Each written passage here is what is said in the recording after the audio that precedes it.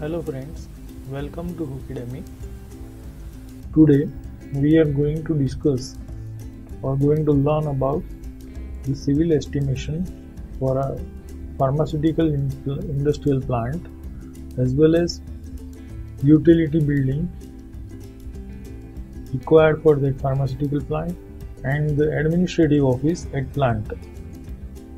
We are also going to learn the civil estimation for ancillary buildings of the plant building and the infrastructure facilities at the plant building like surrounding roads, parking areas, logistic arrangements as well as the compound wall.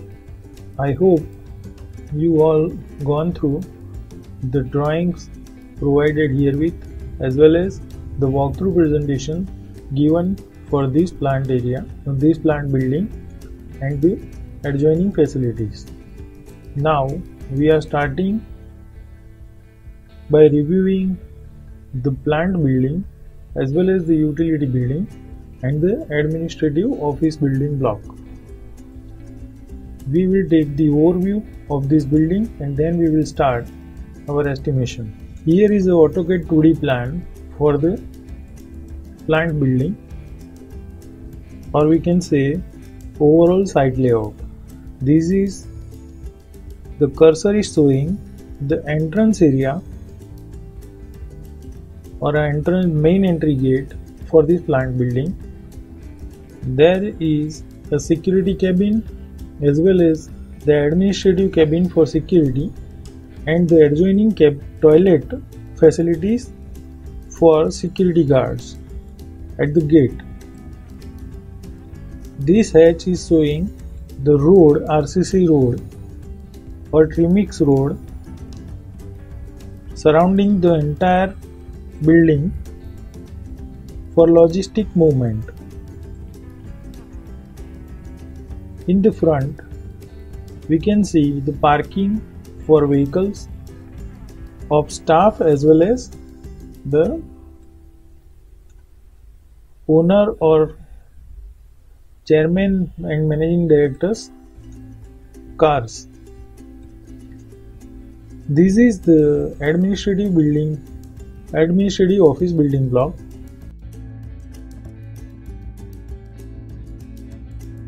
Welcome friends. Up to previous lecture we have discussed about measurement sheet and taken all the measurements with details available. Today we are going to discuss about the abstract sheet.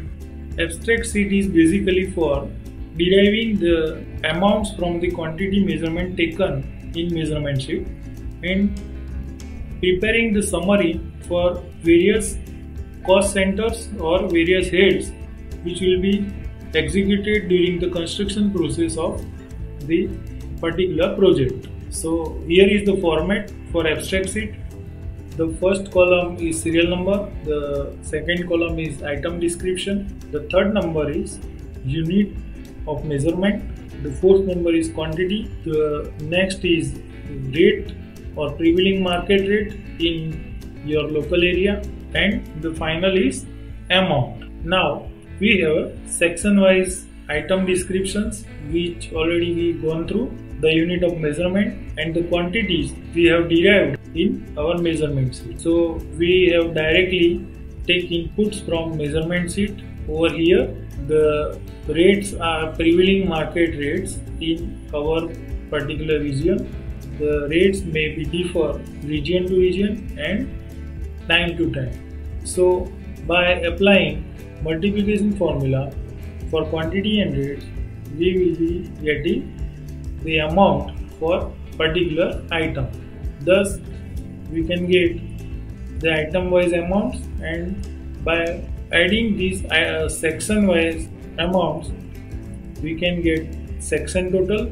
So here we have a section B for earthwork and the total estimated amount for section B is 64,07,807.